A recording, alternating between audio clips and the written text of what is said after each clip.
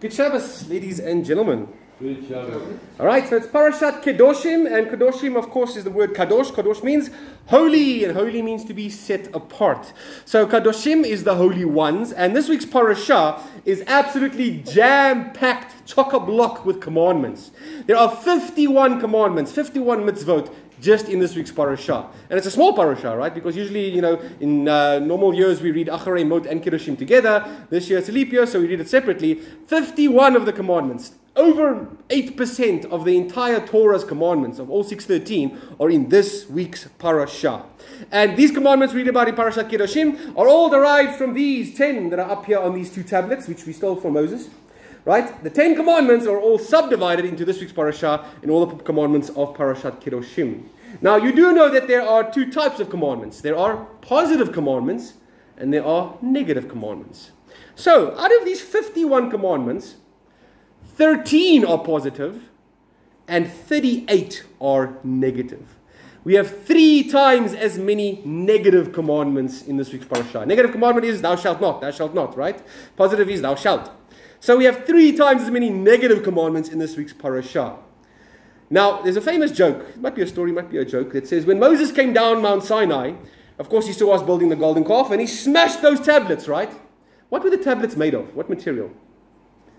Sapphire. They were sapphire tablets, and sapphire is a very expensive gem. So the joke goes that when he smashed those tablets, all the nations of the world came and saw the pieces and the fragments of the sapphire lying on the ground, and they each took for themselves. But the problem was, it was the 10 commandments on there. So each piece that they took had a word inscribed in it. So one nation took for themselves a piece of sapphire that said steal. And they became a bunch of Tutsis. Another nation came and took the sapphire stone that said adultery, and they went and became, probably the Greeks. Another one came and took another one that said murder, and probably the Palestinians. They didn't exist back then. Joke's on you. All right, anyway, so each nation came and took for themselves a piece of the 10 commandments, and it had a different word on it. And when the Jews finally woke up and said, hey, maybe we should be taking for ourselves as well, it belonged to us in the first place, what were they left with? All the pieces that said, don't. That's why there are so many negative commandments in the Torah for us Jews. Everything is a thou shalt not. Everything seems to be a prohibition in Judaism. Right, so it's in these commandments in this week's parasha, these 51 commandments, teaches us a lesson. The fact that the parasha is called Kedoshim, Hashem says, you shall be made holy, teaches us that it's through the commandments, by keeping the word of Hashem and the commandments of Hashem, that we become holy. That's how we become holy. So there's a ton of stuff that gets forbidden for us in this week's parasha. Sorry, my mom's going to tune me, or my wife's going to tune me. Sydney, you look so untidy. Anyway, figure it out later. So, there are so many commandments that tell us we are forbidden. What are some of the stuff that's forbidden in this week's parasha? We're forbidden from mixing clothing. So I'm trying to figure this out. Stripes and stars, etc., etc. We're not allowed to mix wool and linen in our clothes. That's one of the commandments. We're not allowed to mix seed while we're planting seed in our farms. You have to stick with one type of seed in each bedding. You're not allowed to mix them, which is quite strange, actually. I mean, nowadays there's people suggesting that if you plant 2 types of seeds together, they actually help the soil and they help each other. But Hashem says, no, by divine decree, you're not even allowed to do that. There's a commandments that we are forbidden from theft, from stealing anything. We're forbidden from gossip in this week's parasha. It actually says that you shall not be a gossip monger in this week's parasha. And then there's a very prominent one. It says, you shall not place a stumbling block before the blind. What does that mean? Our rabbis say it doesn't mean literally what it means. And not placing a stumbling block before the blind, that's obvious. You should learn that in preschool. You should learn that at home by your parents. It's not on the level of mitzvah. It's a more deeper meaning. The blind over here is not someone who's physically blind. The blind that is talking about here is someone who is spiritually blind. You need to be careful that you don't cause others around you to end up committing sins. So the way that you live your life needs to be in such a way that others don't look at you and say, oh, that guy said doing it, so it must be fine. You have to physically, your appearance to others, your name, your reputation needs to precede you as well as someone who doesn't break the commandments. That's what it means to not put a stumbling block before the blind. Furthermore, we've got a bunch of laws in this week's parasha about sexual immorality as well. Who you're allowed to marry and who you're not allowed to marry. You're not allowed to keep it in the family, says this week's parasha. There's a lot of forbidden union stuff in this week's parasha. It almost seems as if this parasha was written for those Corinthians, because the Corinthians did all these types of things. Alright, so I have a question for you now that we know about all these commandments. Can someone who is an unholy type of person keep all the commandments in this week's parashah and still remain an unholy type of person? Didn't we just say these commandments are what make you holy? They make you set apart. Can an unholy type of person keep these commandments but still stay an unholy type of person? Because think about this. Some people do the commandments. They do the mitzvot with the wrong intentions. The Pirkei Avot, we said last weekend we studied it. It said, you shall not make a worldly use of the crown of the Torah for yourself. If you do that with the Torah, it will lead to death. Right? We spoke about that last week, that how can a rabbi say that? You know, when Paul goes and says it, Paul talks about the law that leads to death.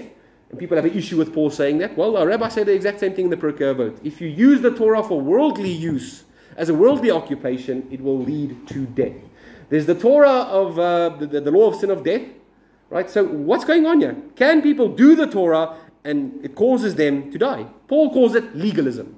He says legalism is the Torah that leads to death. Some people do the mitzvah only for the reward. They don't do it for the sake of heaven, or they don't do it for its own sake. Only because they want something and they say, God, I'm going to bribe you. You made this law, I'm going to keep it, and you have to reward me no matter what. That's how some people treat God. They treat him like a genie as well. And it happens a lot more often than we would like to admit. Okay, so I want to share with you today an opinion by the Ramban, Nachmanides. Right, you're all familiar with that name, Nachmanides, Ramban. He has a famous drush on this week's parashah, on the opening words of the parashah, where Gerrit just read for us there. It says, Kedoshim to you, it shall be holy unto you. What does it mean? Ramban comes along and he disagrees with Rashi. One of his favorite pastimes is to disagree with Rashi. Because Rashi's interpretation of Kedoshim and what it means to be holy is, if you abstain from all of these horrible sensual relationships we read about in last week's parashah and this week's parashah, by abstaining from forbidden things, that's what makes you holy. Just keeping all the thou shalt nots, that's what makes a person holy. Ramban comes along and says, no. It goes further than this. Don't focus only on the forbidden things, but look at the way you do permitted things as well. Ramban says, you shall sanctify yourself by that which is permitted. He points out a very important concept that Paul also points out for us. There's something known as the letter of the law, the text that says, you shalt not do this. But there's also something known as the spirit of the law. And Paul says, the letter brings death, but the spirit brings life. So just doing the commandments for the sake of doing the commandments, that's the letter of the law. Yes, you're required to do that and do that. But there is something more. Ramban says, look into the things that are permitted for you. And the way that you behave in permitted things, there you should also sanctify yourself as holy. The way you do holy things also matters. Because, he says, even within all the commandments of the Torah, you can still be a degenerate who keeps the commandments. You can become a disgrace with the permission of the Torah, he says. For example, all right, there's a lot of kosher laws. You should not eat this, this, and this. You're allowed to eat this, this, and this. But even the way that you eat things that are kosher, you can still become a glutton. You can become gluttonous even with kosher food. Okay? Furthermore, marital relations. Okay, fine. You married your wife. Now you have a spouse. You haven't done anything outside of your marriage. But the things that you do in that relationship can also still be unacceptable practices in the bedroom that are forbidden by the Torah. Even though it's in a kosher marital relationship between you and your spouse. Be careful of that. One famous one, polygamy. Does the Torah forbid polygamy? No. The Torah never forbids polygamy, right? Good or bad thing for you? We're going to read this afternoon in the Pirkei Avot chapter 2. One of our sages tells us, the more wives, the more witchcraft. Right? Just ask Jacob Zuma. Go to his parking garage. He doesn't have cars there. He's got brooms parked there next to each other. Okay. The more wives, the more witchcraft. We're going to discuss that a little bit more this afternoon if you guys stick around for our Pirkei Avot class as well. So what is this? Where does he get this idea from that you must look at the permissible things as well, not just the forbidden things? He gets it from the Talmud. In Tractate Yevamos, page 28, there's a famous rabbi who we simply call Rava. He lived in the late 3rd century, and he's the one who said, sanctify yourself, not just by the forbidden things, but through the things which are permitted to you. Now, this idea of the permitted things can also be a problem for you. This idea is something that he actually didn't coin. In this phrase, he didn't coin it. Another rabbi coined this phrase. A rabbi from the 1st century. He was a disciple of another famous rabbi called Gamliel, and his name was Shaul. Paul, the Apostle Paul, actually coined this phrase before they even coined it. Paul uses this exact language twice in his letter to the Corinthians. Even in the book of Romans, he uses it as well. So he's writing to the Corinthians, out of all people, of course, because we know the Corinthians were playing in the Corinthian, right? They got their own issues. And he writes a letter to them because they were struggling with the laws of this week's parasha. They were struggling with Kedoshim, being holy and being set apart, and what it means to be holy. We mentioned all the laws about who you're allowed to marry. So Paul addresses them and says, I heard there's someone in your congregation who's living with his mother-in-law, stepmother, he says. Those are the very things that this week's parasha actually forbids. So they write him a letter, and they say to Paul, we've had an argument here amongst our congregation, because we are actually permitted to do certain things. Some say we shouldn't do it, but according to the Torah, these things are permitted for us. They might be gross things, but they are permitted.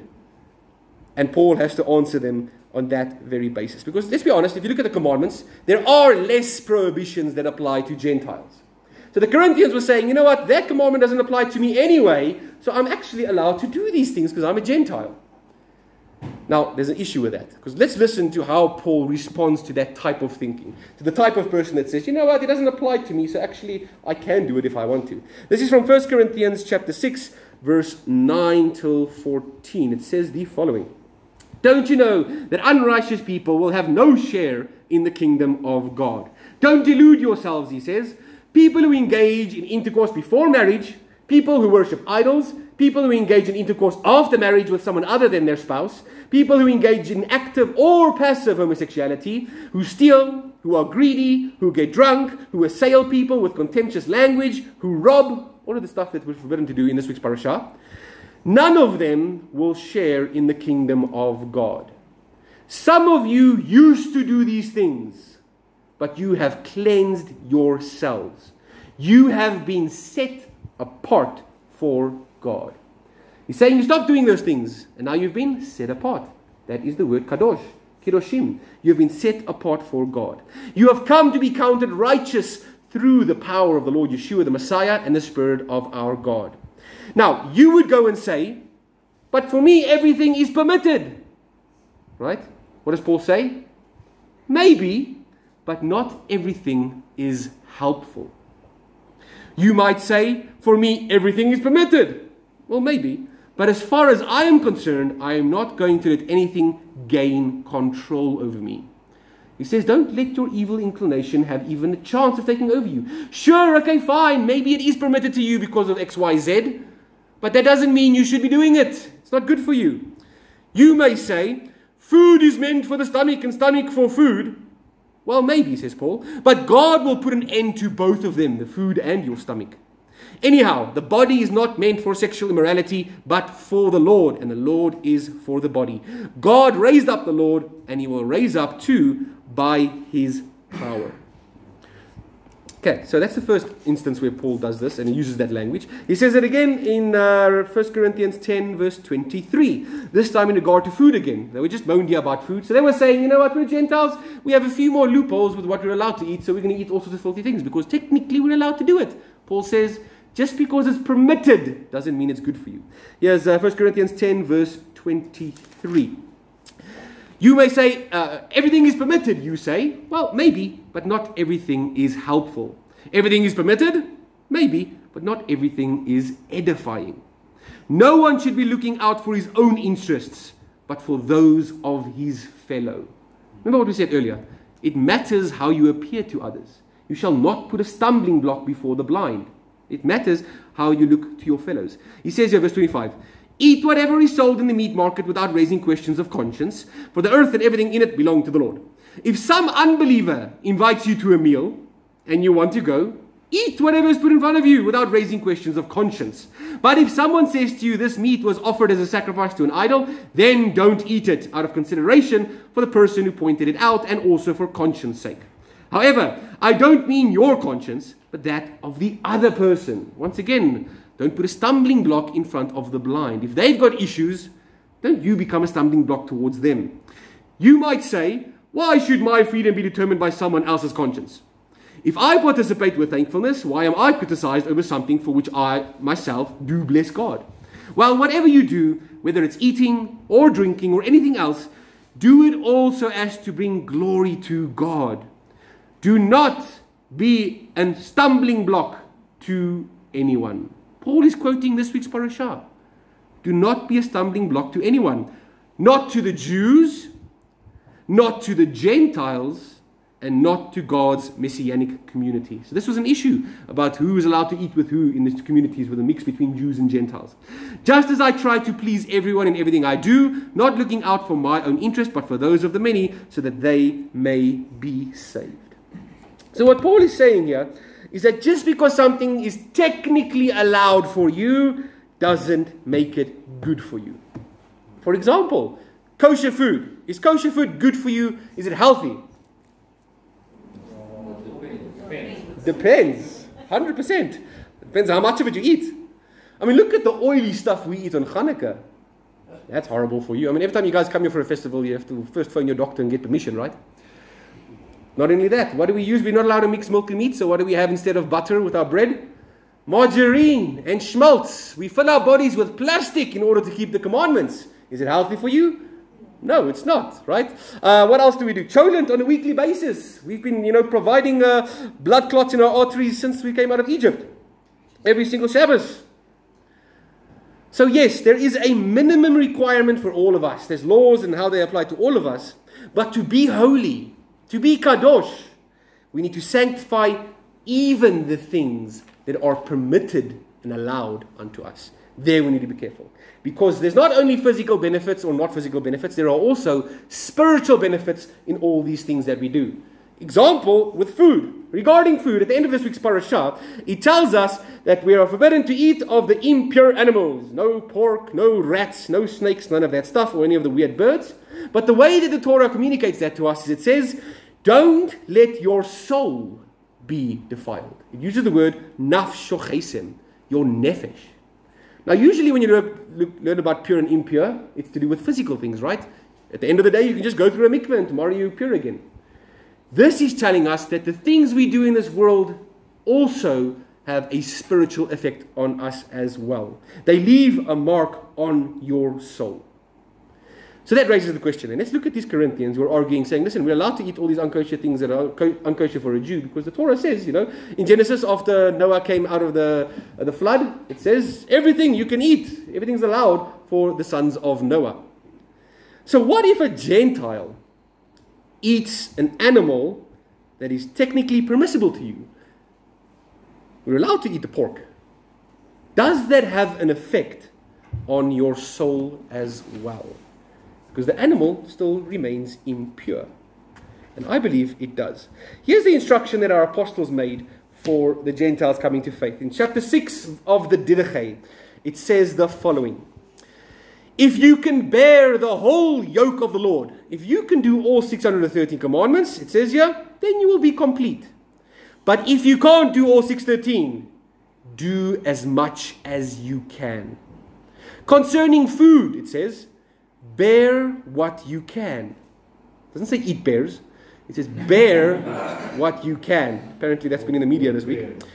Bear what you can, but scrupulously guard yourself from what has been offered to idols. Remember, that was one of the commandments in Acts 15.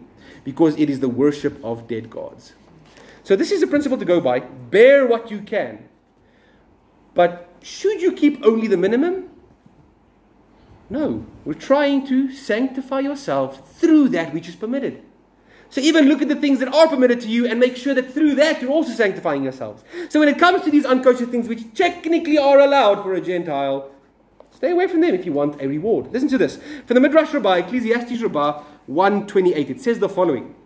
The rabbis say, in the future era, the Holy One, blessed is He, will issue a proclamation announcing as follows. He will say, let anyone who has never in his lifetime partaken of the flesh of swine come and receive his reward. Thereupon, many from among the nations, the Gentiles of the world, who had never in their lifetimes partaken of the flesh of a swine, will come to receive their reward.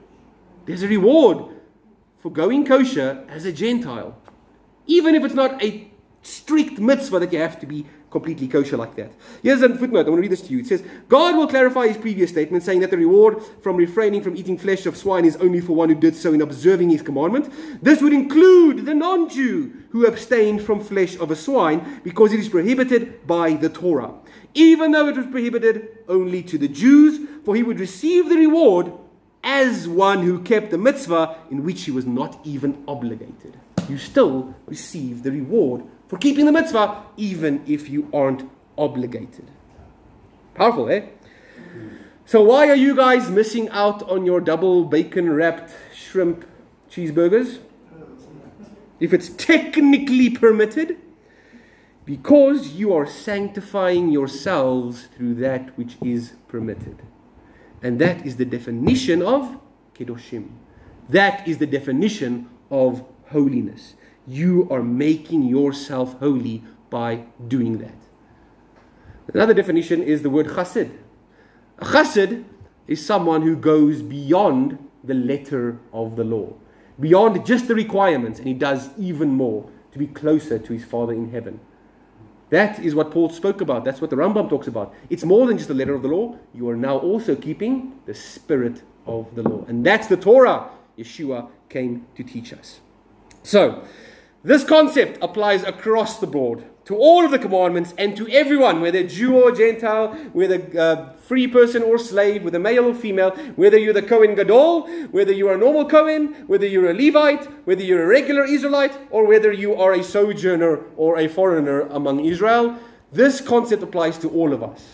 Those things that are permitted to you, whatever is permitted to you, make sure you sanctify yourself, not just by avoiding the negative, but also by watching how you treat the positive things. You take it you've got to take it a step further, because that is what being kadosh is all about. Being careful even with the things that are permitted. There's a famous Yiddish saying that translates as, that which is forbidden, but that which is permitted isn't always necessary.